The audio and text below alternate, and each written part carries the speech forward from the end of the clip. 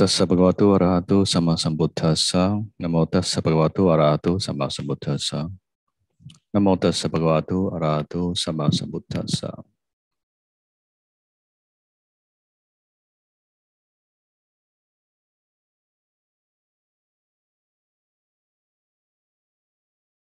So this is a session for Q&A.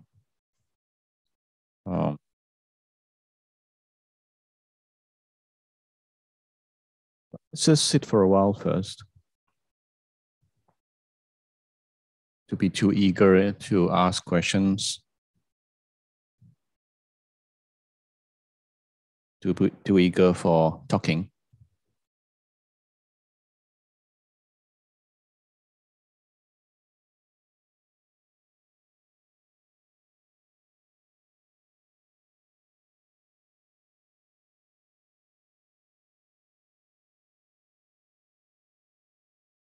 Just to recognize how we are at this moment.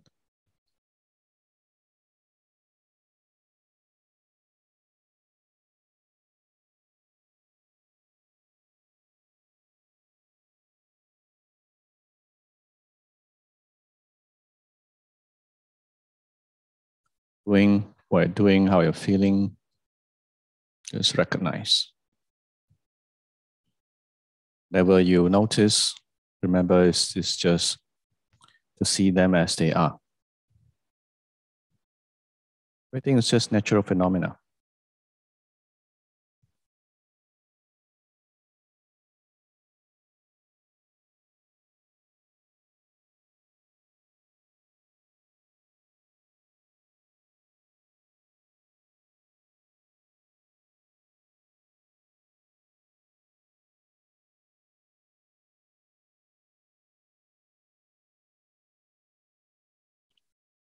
So if you have questions, you can ask in this session. If you meet with any difficulties, any problems in your practice, you can bring it up. Or if you're unsure, if you're practicing well, you can also bring it up. So this is a time for discussion, right? So start, anyone can start.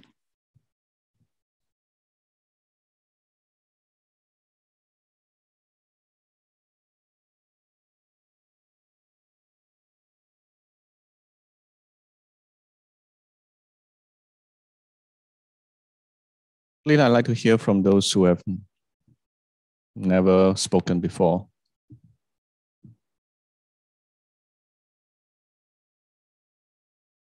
These are the ones that are like the ones, if this is a hall, there are those people who sit at the back and try to hide and so that I don't see them. They don't turn on the video. They don't say anything. They hide at the back.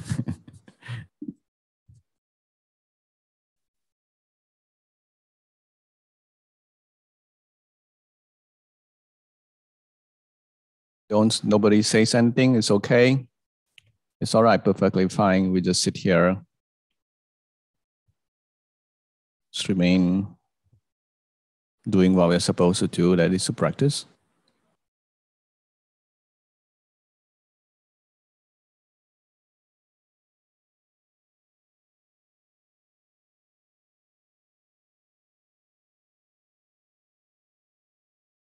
To be aware.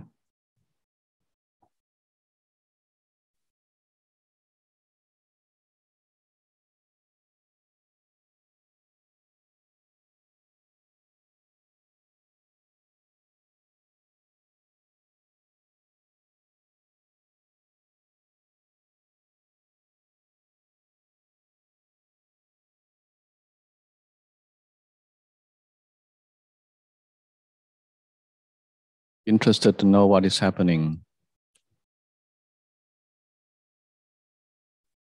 We can learn from our experience.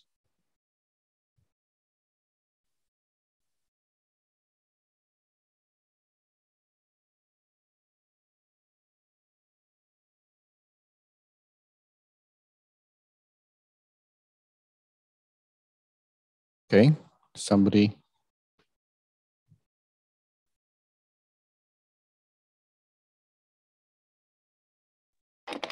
Good afternoon, Bante.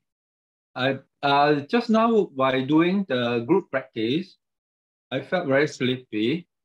Maybe it's a hot afternoon, so I did some walking.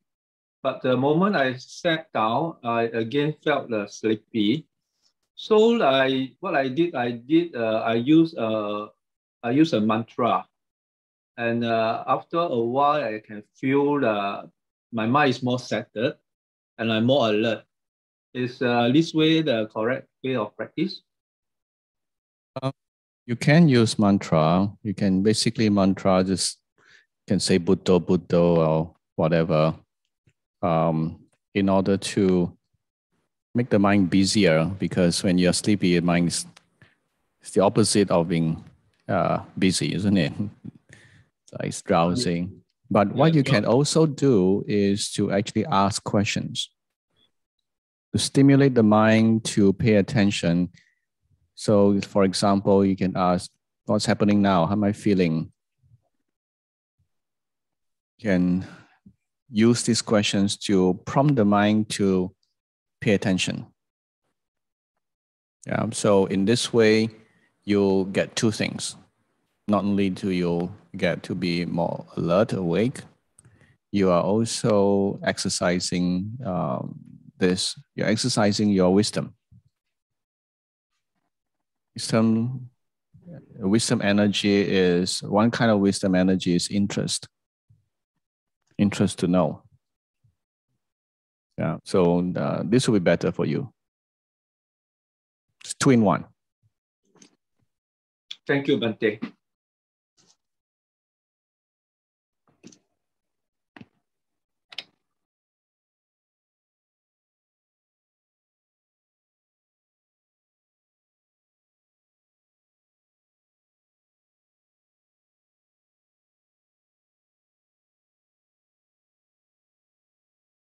Mantra can be of various kinds. Mantra such as it's not so much as to the sound that you make, it's more of why you use it, why you say something. It could be Buddha, Buddha. It could be Om. Actually, Om is for some particular purpose. The Indian kind of mantras, accordingly, they have special energy and special meanings to them. The Thai mantra is the usual Buddha, Buddha, which means Buddha is Buddha, actually. Means awakened. So you can actually, if you are using that with the meaning of being awakened, you are reminding yourself to be awake, wake up, wake up. So that could be Buddha, Buddha, stay awake.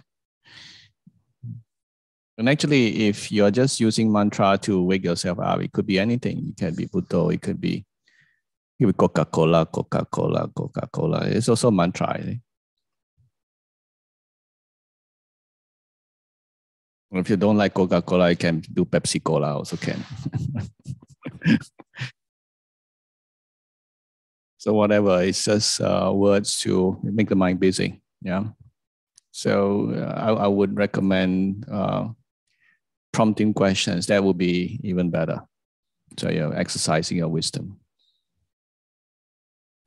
See, when you ask a question, what happens? The mind is a little bit more interested. It becomes more interested. What happens when you ask a question?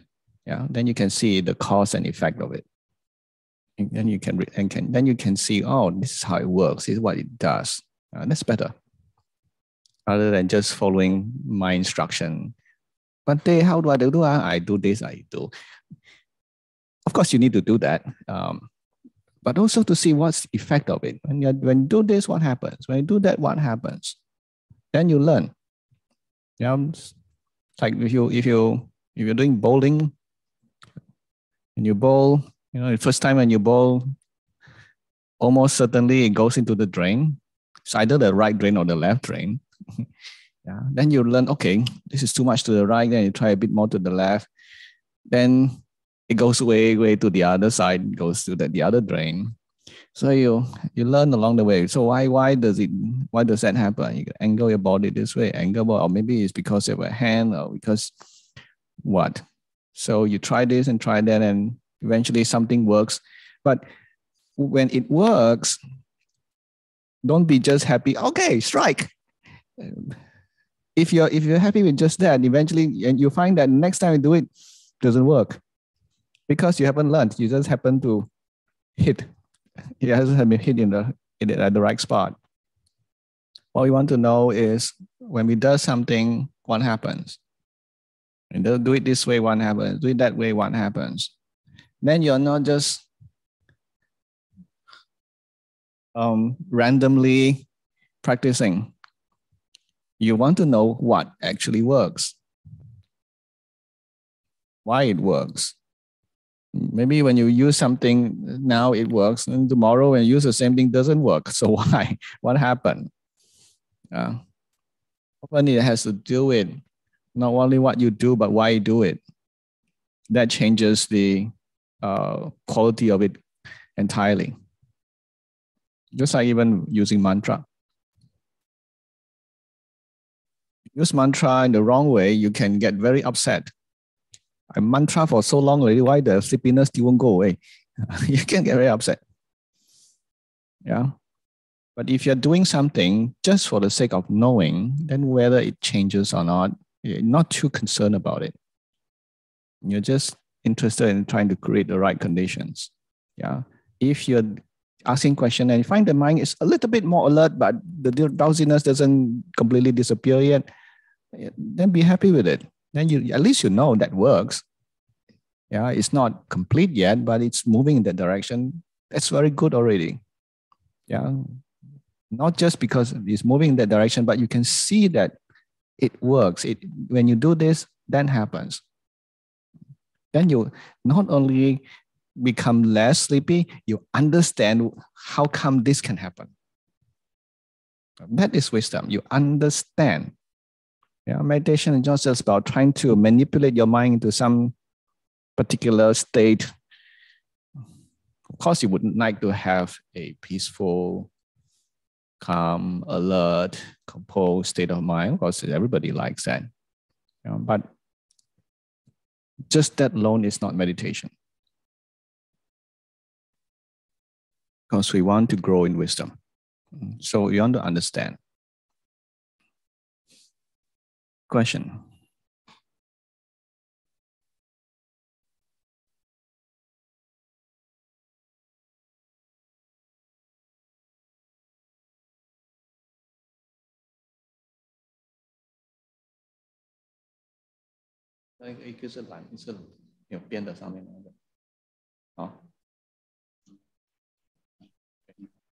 There is something else here.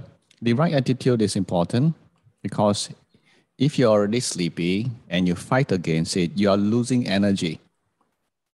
Yeah, people may not be very conscious that they are, I don't like this. You're losing energy all the time. Then you get worse. Now, the other thing that happened for you is that when you say this is just nature, you're applying right view. And right view is a quality of wisdom. And wisdom and sleepiness is opposite, you know. Sleepiness is a dosa energy. Wisdom is the opposite energy. So when you increase this, then this one, like I say, is like a seesaw. Yeah. When this one goes up, this one cannot stay up one, it has to come down. The other side has to come down. So when you increase wisdom, dosa energy has to go down. Yeah. When dosa energy goes up, the wisdom goes down too. It's like a seesaw. Yeah. I think consistent mindfulness also play a part. Right? Yeah. Or otherwise, when you go to the toilet, you forget to meditate already. Maybe some movement also might help to yes, definitely. Change the mind state. But that happened when you're not moving or sitting there, right? Earlier I was sitting, then when you're toileting, if you expect it, then you have a problem. Yes. We need to have lots and lots of experience to and recognize these experiences. Then the mind changes, and it stops demanding so much. Yeah, it has less demanding. Next expectation gets less and less and less. We just put in the right effort, and that's it. So it's like when we want to help people, we truly want to help people. We give, we offer them things. We give them help. The best way is not to expect anything back, right? Yeah, we just do with full generosity. We're not expecting anything. That's the best way. The same goes to the practice. You just do it sincerely, expect nothing. And that is the best way to practice. Thank you. All right, yeah. Good experience. Oh, I think I did say something like, is it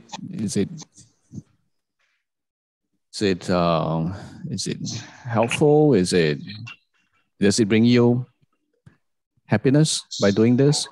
Vaguely, I recall telling you something. There was another question. There was another question.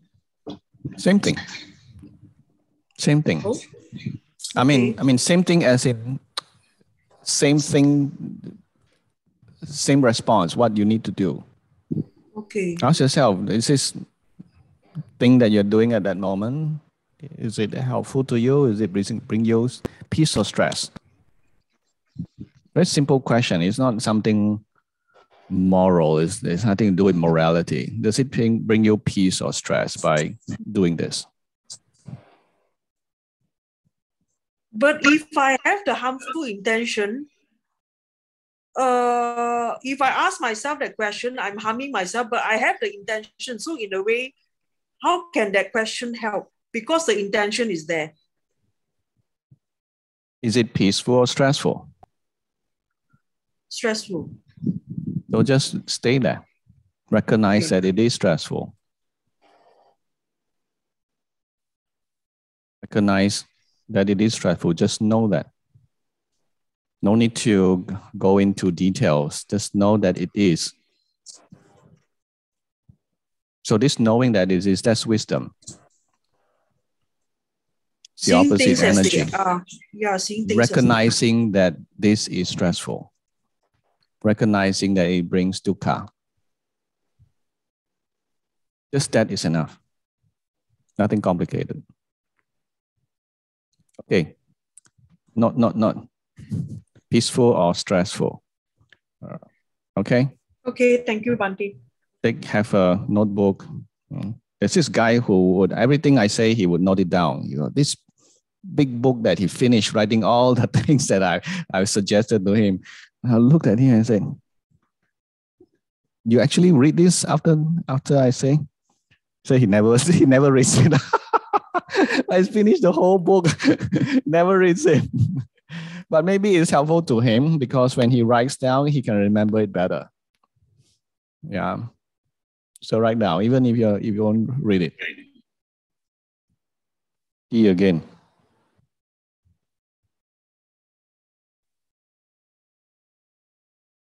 Eddie.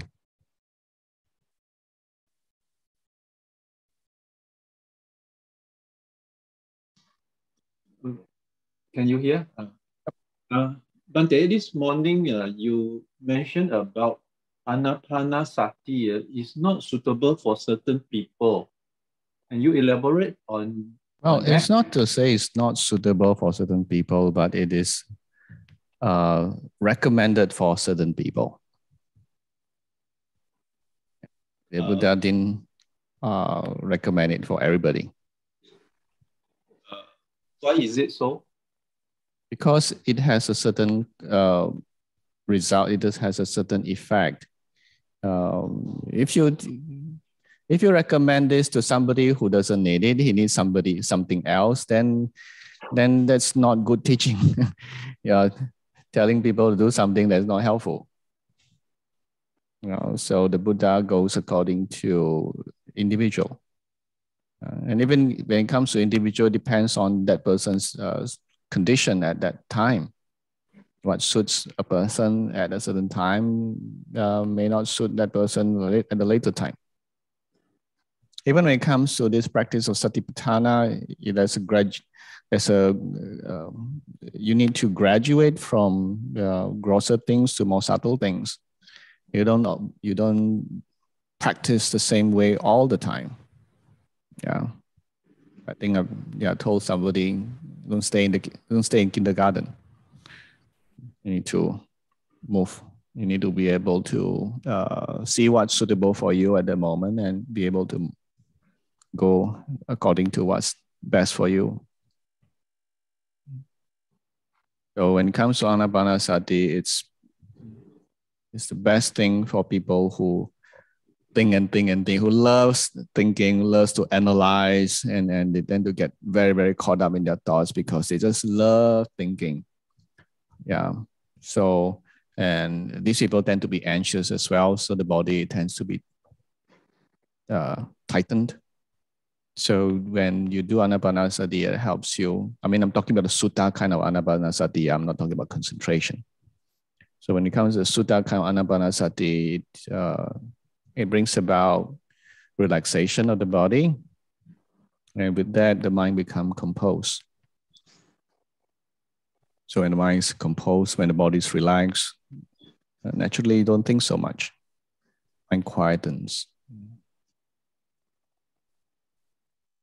Eddie, I suggest that you don't try to have too much knowledge, too much theory. I believe you read a lot. Yes. So pay more attention to reading yourself. Yes, Bhante. Less into theories. We can love our theories too much. Focus more on reading yourself, reading this book, yourself as the book. The most important book to read. All those books in the world, all those talks that you listen to, they're only useful if it can help you to understand yourself better. You're still making note of this as well. Yeah.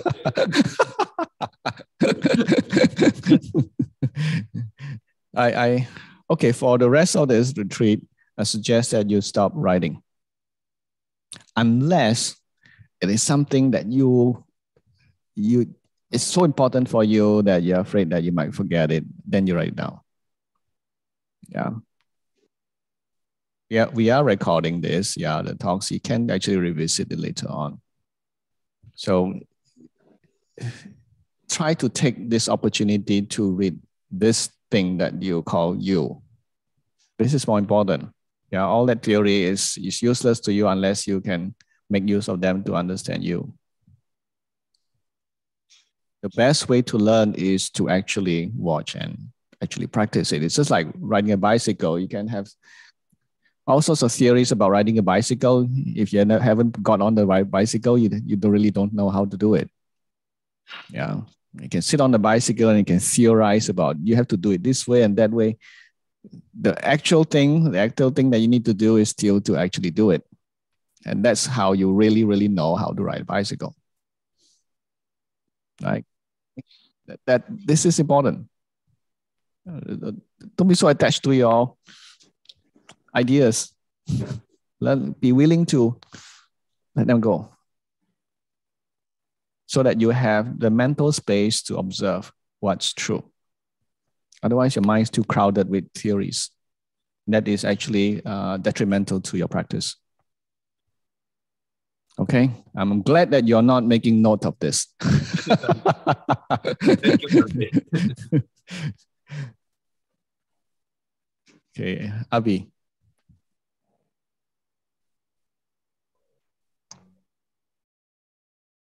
Can you hear me okay, Bhante?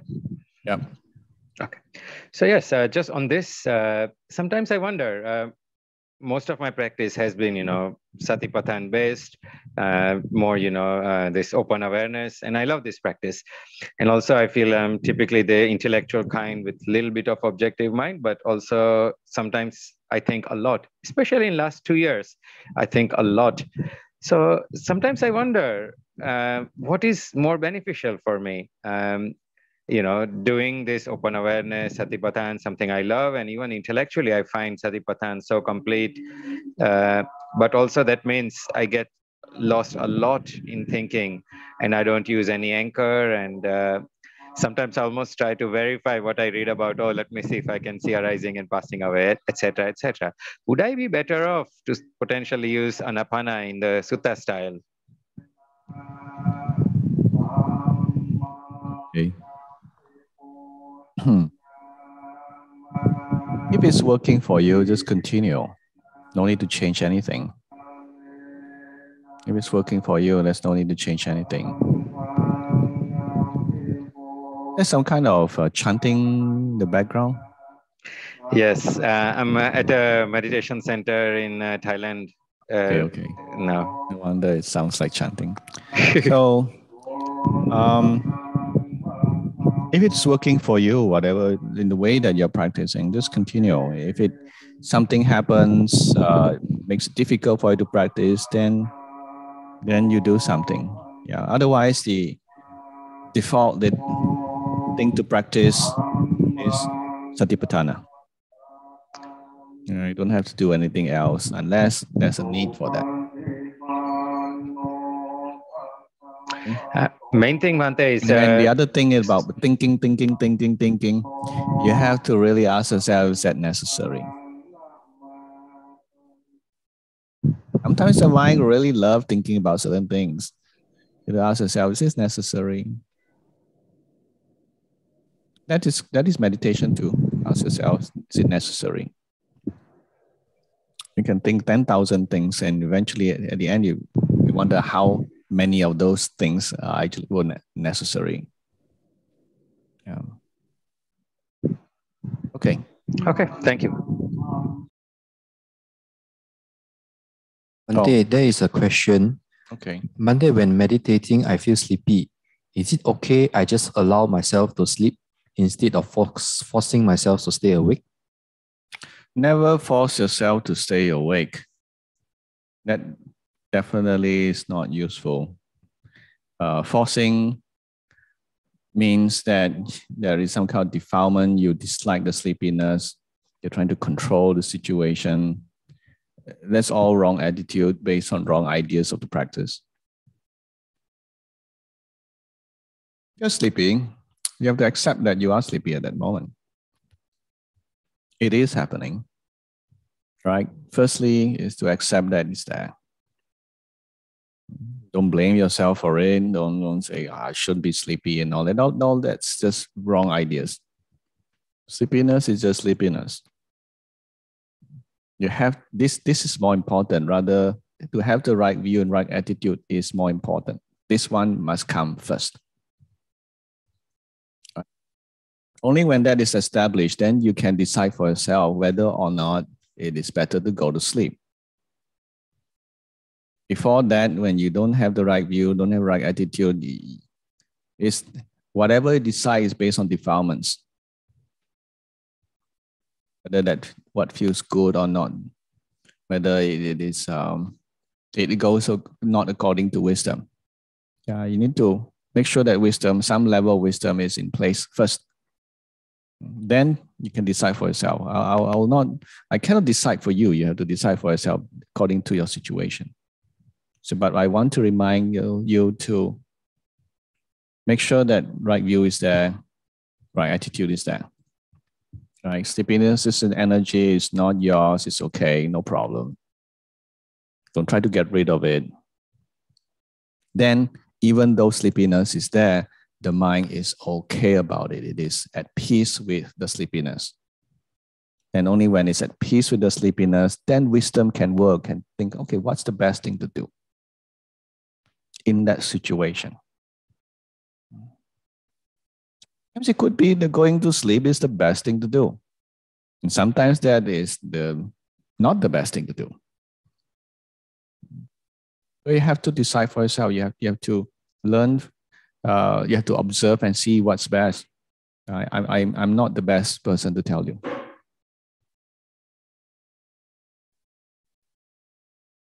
More questions?